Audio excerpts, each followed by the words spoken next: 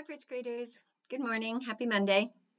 Today we're going to be finding ways to memorize and put numbers and parts of numbers together in your brain. So we've got 3 different ways we're doing it. We have some math sheets, and we have, I'm going to practice doing our Splat game again. So the biggest thing you need to learn in first grade is about quantity. You need to know how to break apart a number into 2 parts. You need to know it so well that you always know it. Here is 6, and you know I like this game Splat. If you know 6 really well, how well do you know 6? We'll test it.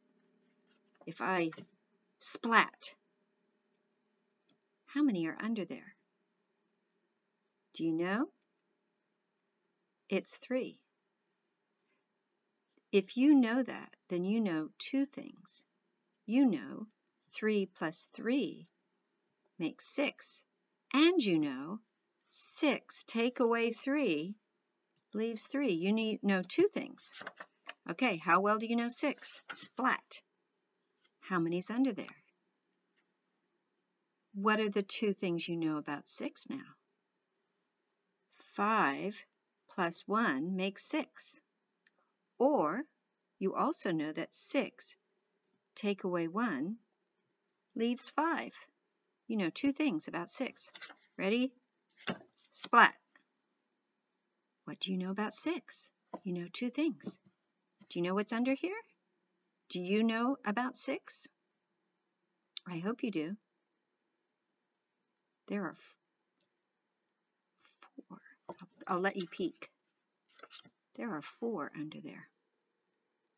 So now you know 6 take away 4 leaves 2. Or 4 plus 2 equals 6. This is a really good game to play with a friend. And what I would do is start with 6. And then maybe try 7. And maybe try 8. But don't go up until you really know the first number. So don't go, if you miss a few on 6, practice 6 a few more times. Maybe you need to start with 5. It's okay. It doesn't matter what number you start with. But as you learn your numbers and you learn your number bonds and what are the 2 parts of a number, keep going up, because our big goal for the end of first grade is that you could do that with a number like 15 or 16. Don't start there. It's not a competition. Don't start there. Start with 6. Make sure you're solid in your low numbers, because if you're solid in your low numbers, you're going to be solid as you get into the higher numbers. Okay, 2 more things for you today. One is an addition chart. The point of addition charts is purely to help you remember things. Now, I think Splat's really good for memory, but this is also good for just remembering it and putting what you learned in Splat easily onto a piece of paper. So I would do the columns. Your first job on this page is to answer all the questions. 1 plus 0 is 0. 2 plus 0 is 2. 3 plus 0 is 3. 5 plus 0 is 5. You know how to do this.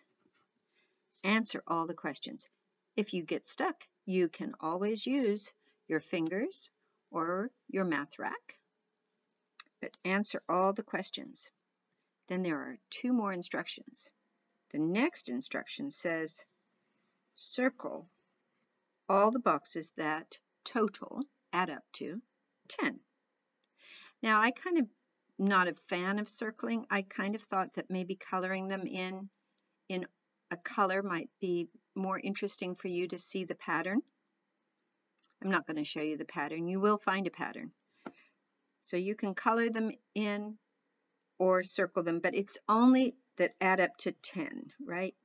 10. Then it has another thing for you to do, 3 things to do. Draw an X through all the boxes that total 8. I found this one, 4 plus 4. You'll find lots that total 8, but you first have to fill in all the problems, right? All right, you should be able to find these patterns. Very good. Then, behind that are some flashcards. This is also a game to play with a friend or a puppet. Hi, Hazel. Can we play together? And the idea is your friend or your puppet holds it up, and then I can see it and I go 10 because I know it. Maybe I don't know it. Maybe I have to count on my fingers. But the more I do this, the better I'm going to know it. Okay, Hazel, hold that one up. Oh, yeah. You're really good at this. 9. Thank you for helping me. Are you getting them?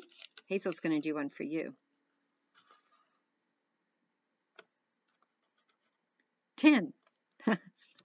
All right, so flashcards and your addition sheet. And most of all, your splat. You can make your own splat piece of paper. I haven't sent one. You gonna make it? You gonna play with me, Hazel? I'm gonna splat. How many's under it? 2. Let's see if you're right, Hazel. Huh. And we know 2 number sentences. 2 plus 3 equals 5. 5 take away 2 equals 3. Yay! Yay for us. Thanks for helping me. All right. Have a great day.